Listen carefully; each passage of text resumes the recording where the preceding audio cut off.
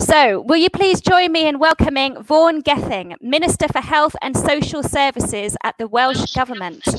Vaughan, over to you. Well, thank you, and thank you very much for the opportunity to speak. You're right that we are living through an extraordinary time, a public health crisis that has challenged us like no other. It is a genuine once-in-a-century event. And yet through this, we have had to struggle, individual nations, all four nations across Europe and the wider world.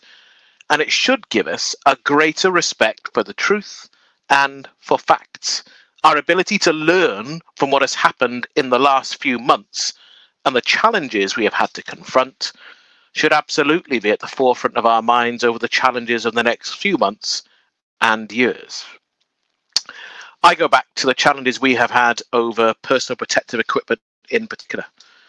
We recognised very quickly at the start of this pandemic that our ability to get in equipment to protect our frontline health and care staff and the people that they were caring for was severely compromised by international procurement chains, and the ability we faced, the difficulty we faced in getting those goods in to all the countries of the UK.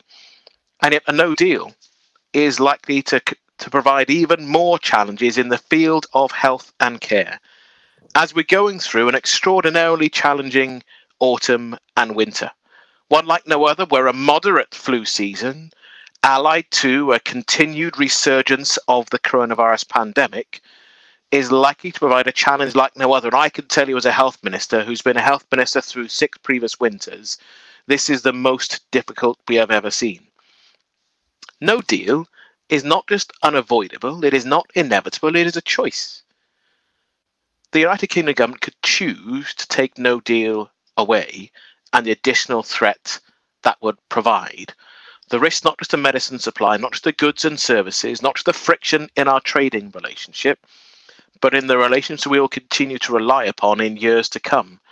In the fields of research, the continuity we need to combat the current threat to coronavirus that is not finished, the challenges of creating new and different treatments, the damage that would be done in terms of our inability to work in the most efficient way with other partners who are all looking to create new potential treatments and therapies in the field of health and care.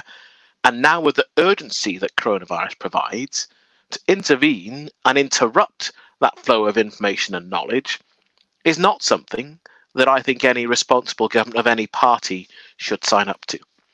But my real concern, as ever, is for people. The lives that have been lost over the last few months, the difficult choices we have faced, and yet we've had to make choices based on imperfect evidence, a developing knowledge base. And yet we do have evidence about the impact that a no deal would have. We do have evidence about the impact it would have in the fields of health and care. But I can tell you, as a health minister, I am more concerned for the longer term impact on our economy. I know very well that every time there is a significant level of unemployment, there is additional demand that comes into our health and care system. Physical and crucially mental health and well-being need goes up. There is more demand on our service, and crucially, there's less public income coming in to deliver the public services that we value. I don't think that that is a bright future for this country, and I don't think that's what people were offered.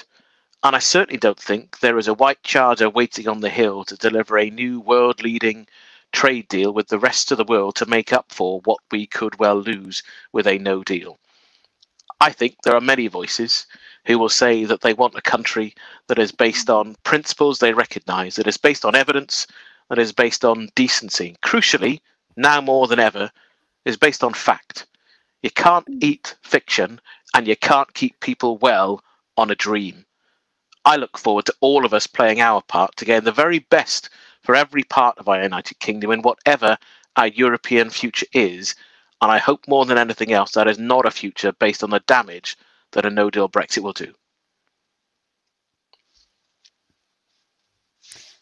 Thank you, Vaughan, for reminding us of the health and economic implications of government action and government choices at this time.